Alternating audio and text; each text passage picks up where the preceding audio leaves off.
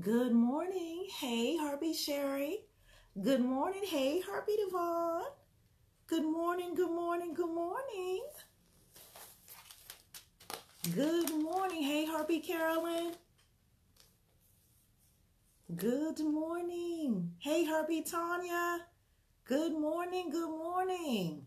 Hey, Herbie Val. Good morning. Herbie Rebel. Herbie Juanita. Herbie Anita. Good morning. Good morning to you guys. How are you this morning? How are you? Happy belated birthday, Heartbeat Yvonne. Hope you had a great day. Hey, Heartbeat Rachel. Hey, Heartbeat Tisha. Hey, Heartbeat Carolyn. Heartbeat Belinda. Good morning to you guys. Happy Tuesday. Happy Tuesday. Well, good morning. I am Regina Banks, your GPS to wholeness. Welcome to the Gathering of Hearts. And this morning, your daily dosage continues on from yesterday. It is a heart that truly forgives. Amen. Hey, Heartbeat Eva. Heartbeat Christine. A heart that truly forgives. And you know, yesterday we stopped off, we were in Genesis chapter 50, and we were talking about Joseph. So we had gotten to the point, we had gone through him being in a pit, from the pit to the palace. Now we're at the point where he is meeting his brothers and I told you guys, hey, Heartbeat Doris, Heartbeat Troy, I told you guys that this account really shows a heart that truly forgives. It walks through all of the stages that we have been talking about. And so we're going to pick right up in verse 20. And it reads this. Again, Genesis 50, verse 20. Hey, Heartbeat Andrea.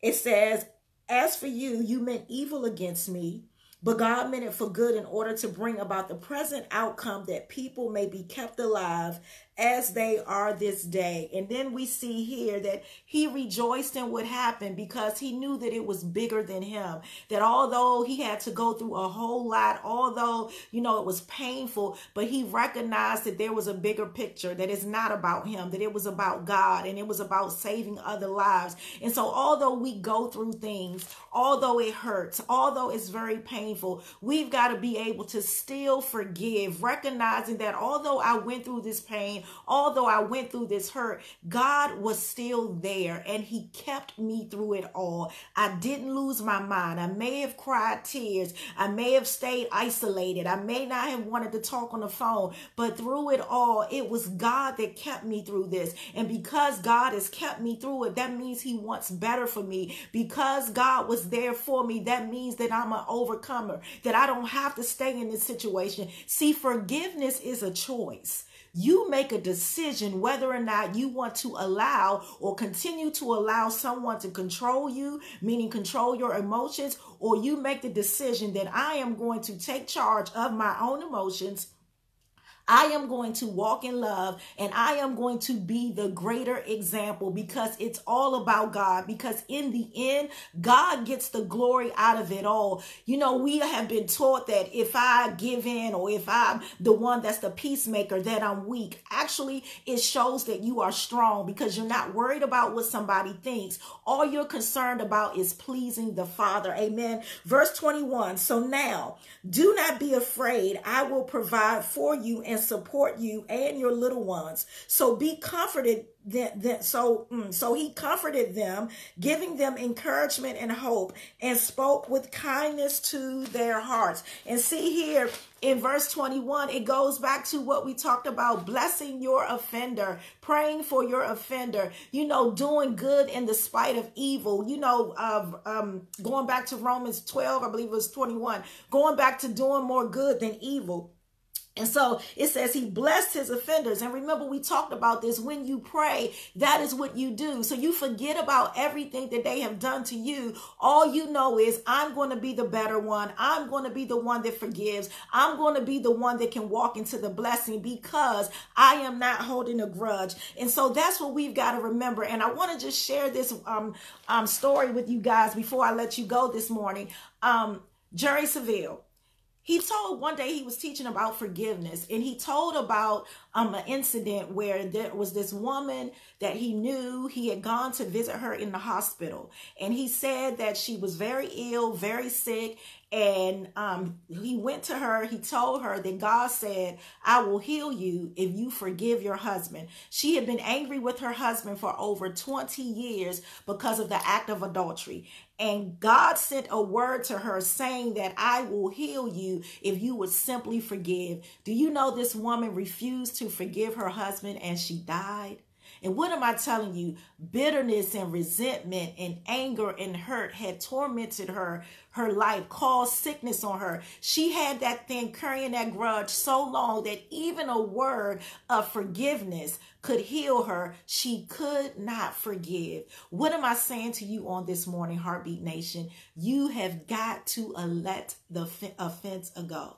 You've got to let the offense go. You've got to let the offense go. You've got to let the offense go. God wants to do so much for you. Isn't it amazing? I was sharing with Heartbeat Andrea, Pastor Andrea, that the word that has been going forth in the kingdom is forgiveness, that God is trying to get a word to his people because there's so much that he has for you. But what's clogging up the blessing is what's in your heart. You don't have forgiveness in your heart. And so I'm telling you this morning, almost pleading with you, I don't care how long you've been carrying that thing. It's time to let it go. Did it hurt? Yes, it did. Is it still painful? Yes, it is. But God wants to do the miraculous in his life, in your life. Remember, we talked about when we carry unforgiveness in our hearts, that it ties the hands of the Holy One of Israel, which means that God cannot release the blessing to you because you have tied his hands. So I'm saying to you on this morning, untie the knot. Allow God to bless you like he's always envisioned. Allow God to heal you. See, you're trying to do it on your own. That's never going to work. You look at your life. How's that done for you? How's that fared for you? It's not going to work. You have got to allow the Creator, the one who created you, the one who created your heart, the one that can touch your heart and tell your heart to beat again. You've got to give it to him. Let this unforgiveness go, because God wants to bless your life.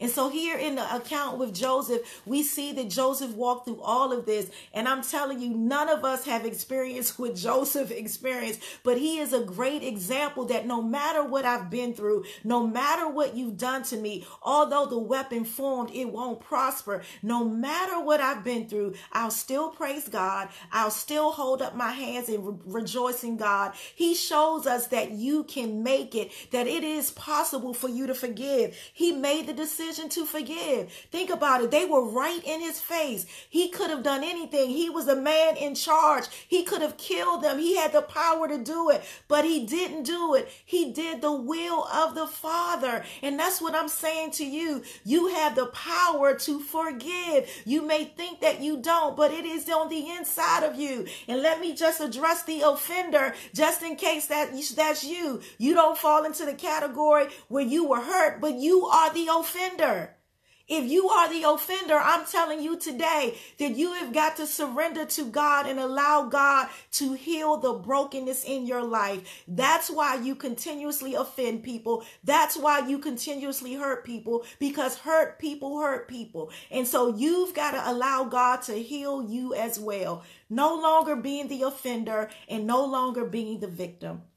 Have a heart that truly forgives. For the person who is the offender has been offended him or herself. And that is the reason why you're doing the things that you do. But today is your day. Today is the day that that curse is broken. Today is the day that the barrier is now broken over your life, where you can now walk into true forgiveness. Allow God to heal your brokenness. Allow God to restore your family. Allow God to restore relationships. Allow God to restore his relationship with you, so that you now trust that he is the one that can heal your brokenness. He is the one that can heal your hurt. You've got to do that on today. You can no longer carry this grudge. You can no longer carry the weight, because the weight is beating you down and is stopping you from walking into the future that God has for you. I'm telling you, today is your day. Heartbeat Nation, wherever you are, begin to pray and intercede for our family that's that's on this live stream on this morning, because there is someone this morning that is carrying a weight that has been too heavy and it's getting way too heavy, and they need to release that thing on this morning. Lord God, in the matchless name of Jesus, we thank you that you are Jehovah Rapha, that you are our healer, Lord God. I lift up every heartbeat to you right now in the name of Jesus and declare and decree healing to them now, Lord God, that you will go wherever they are, touch their heart, Lord God, cause their heart to beat again, Lord God. Let them release that person now, God, in the name of Jesus. Give them a strategic plan, Lord God, be it they contact that person or be it they just allow you to heal their brokenness. Lord God, I believe I receive what I'm saying on today. I release healing over this live stream right now, that today is the last day that you will carry that weight. You will now cast that over to Jesus, for he said, cast all of your cares unto me because I care for you. Give that to him because it's too heavy for you to carry, and it's now time for you to be free. I release freedom over this live stream today. You will be happy, you will be whole, you will smile again, and you will live the life that God has created for you to live in Jesus' name. If you believe you received that, come on, type in the chat that I believe I received, that I am healed, that I am happy, that I am whole, and that I have a heart that truly forgives. Well, that is your daily dosage for today. I am Regina Banks, your GPS to wholeness. I love you guys a bunch.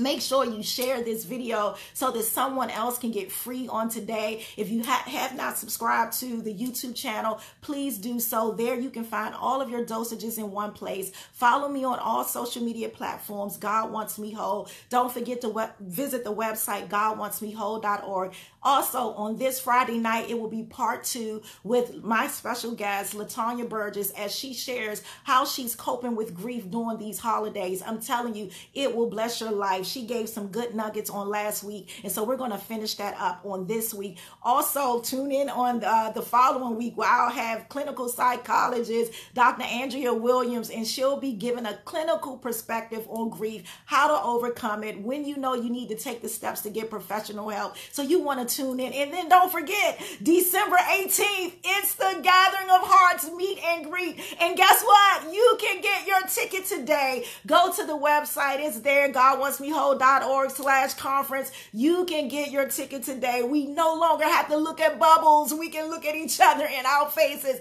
We're going to have a good time. I'm excited. I cannot wait to meet you. The cost is $25, and it covers your registration and your food. And we're going to have some good food and some real good desserts. I told y'all I love to eat. I am a pantophagus eater. So we're going to have a good time. I can't wait to meet you, and I can't wait to see you guys meeting each other. Go to the website and get your ticket today. I love you guys a bunch, and I will see you tomorrow morning at 7:30 a.m. Come on, let's close it out. Say, God wants me whole, and I am getting whole by the minute. I love you guys a bunch, and I will see you tomorrow morning.